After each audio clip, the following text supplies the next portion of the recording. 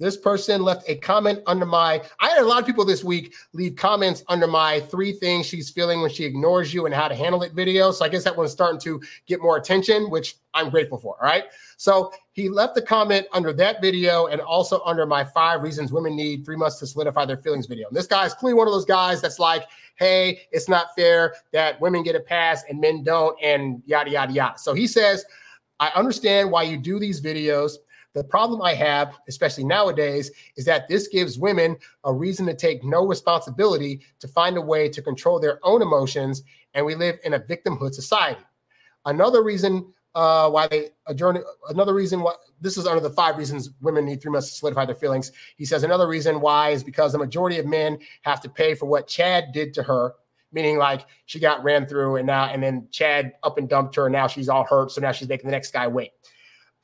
She chose to go after Chad. That's her fault. This is not against you or your channel. Some of this stuff gets really frustrating. So I want to address this because there are a lot of guys that I think are well-meaning, but based on their own negative experience of dating, they come to my channel and they see me talking, because I talk very positively about women, and I mentioned that, women just have a different way of viewing the world, and how they go about dating and thinking about attraction is different than ours. And so that means that I feel as though both sexes should be doing a good job of being able to adjust to how the other one, best talks and best communicates. But of the 2 of you, one of y'all got to start first. And women already know that if they get into a relationship, a good woman is going to give you the world. She's going to think about you and what you need at times when you're not even expecting it.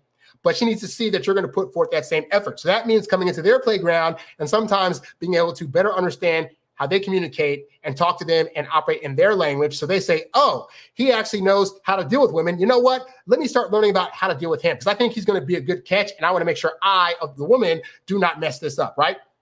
But anyway, so it's not that I think that women should take no responsibility. It's just I'm trying to teach you guys that when you do certain things, women across the board are just going to naturally respond a certain way. In that video, the 3 things she's feeling when she ignores your video, I talk about the fact that sometimes if she's ignoring this because she spent too much time with you, for example, and she needs time to back away and be with her thoughts, and you constantly coming towards her, she's not being allowed that space and time. So now she's ignoring you, hoping that you're not going to take it too personally, but that it's going to allow her to really have time to assess this entire situation. And so you can be mad at women about that, but most women are going to operate that way. Most women are going to need time to not be around you and to not see you, which we'll actually go into a little bit more when I get into the whole affectionate withdrawal thing. But yeah, like that's the thing that women across the board are going to do. So as a guy, you have 2 options. You can be mad about it and complain about it and how women should just know off the bat that they want to see me and they shouldn't blah, blah. Or you can say, oh, women need time, so let me give them that time. You see how simple that is? Like now I can just say, hey, she needs time to not hear from me. Great. I have to do less texting, less calling. And when I do that, it's going to make her appreciate me and think about me more and then want to be the one to reach out to me. Like guys are fighting because they want to do more stuff. And I'm trying to tell guys, if you do less stuff, you'll get better results. Who would have thought it, right? But like, yeah. So again, it's not taking responsibility away from women, because I think that women of their own accord should be learning how men operate and why we want to talk and connect all the time. But this is a men's channel, and I'm teaching you guys for the most part. So I have to tell you, hey, this is how women think. This is how they function. This is how they operate. Be mad at the manual or just know this stuff. So when you're out there, you'll make better decisions about what you're doing and how you're reacting and responding to things. And that will inadvertently have women want to be around you a lot longer. Like, I'm sorry that it doesn't always work. I know a lot of guys come to this channel saying, but women should blah, blah, blah, blah. And you know what? I agree. Women should, but many of them early on in the dating process are not until they see that you are putting in effort. So be the one that learns this stuff and know why they're going to potentially pull away, so you won't do the thing to make them pull away. And then he says, in response to the 5 reasons women need 3 months to solidify their feelings, this whole thing about, he's saying basically like women need 3 months to figure out how they feel about you, because the last guy she banged after like a week dumped her and did her wrong. And hey, that is some women's experience. There are some women that have to go through a couple of relationships where they rush in too fast and they get screwed over figuratively and literally before they say, hey, you know what? let me be more patient with the next few guys I date so I won't get hurt. Because you got to think about this, right? Let's say he's right. Let's say that Chad came in, date one, night one at a bar they met somewhere, went home, banged their brains out, did that a few times, and then he left, right?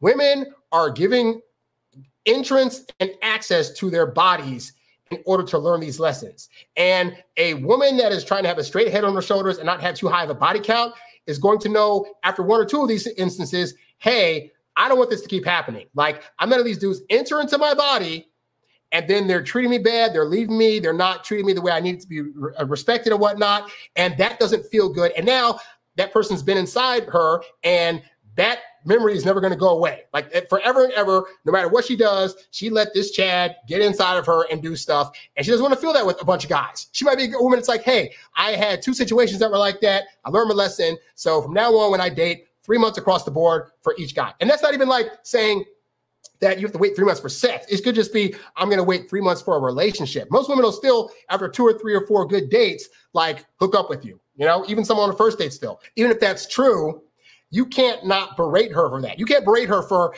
learning a lesson about when dudes hook up with you too early, they leave. Maybe that's not the best strategy for you. And then they learn from that. Now you're mad at her that you don't get to do the same thing that those other guys did that she had to learn from because those other guys did it and you don't get to. Like, sorry, dude. I just, in my eyes, that's not a fair assessment. Like, I don't want women to be like banging like a plethora of dudes before me. But if she has a couple of guys that happened with, I want her to be like, you know what? I don't want to do that. And I'm learning, because women that are learning means that they're able to like take a situation and be like, oh, I'm part of the problem of the situation. I need to change up how I'm operating in order to get better results. So for these other guys that are coming in, I'm going to be a bit more careful.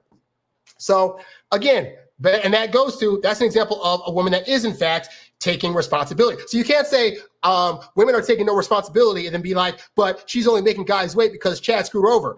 That is her saying, I'm part of the equation. I'm taking responsibility for how I've been operating, and I'm going to change that up. So that it is what it is, But hopefully that answers that comment. Like, it just, I have a lot of guys come on the channel that are all in their feelings and have a really bad, bitter taste towards women. And hey, I get it, because I was there when I was in my early 20s. I was having the worst dating time. I go on dates, women would show interest for a little bit, and then they'd go away. Or I found out that they have a crush on me, so I'd express it that I have a crush on them also, and then they go away. And it's very frustrating when it feels like you don't have the keys of what you need to do in order to keep a woman's interest. Like, can I tell her I'm interested without her going away? Or do I have to act like I'm not interested? Do I need to be an absolute a-hole in order to get women? But then I don't want to be an a-hole because it feels weird on my part. But then if I'm not that way, like I don't want you to have that confusion. So if you're in that situation, go to introvertdatingsuccess.com and sign up for a phone call consultation. I'll be happy to help coach you through these various situations. Also, go there for my ebooks. They'll be sure to help you out as well. You's a bad boy, but you can't stop, won't stop. You a high-earning, high-value, high-class man. You a high-earning, high-value, high-class man. You a high-earning, high-value, high-class man. You a high-class man. You a high-class man. You a high-earning, high-value, high-class man.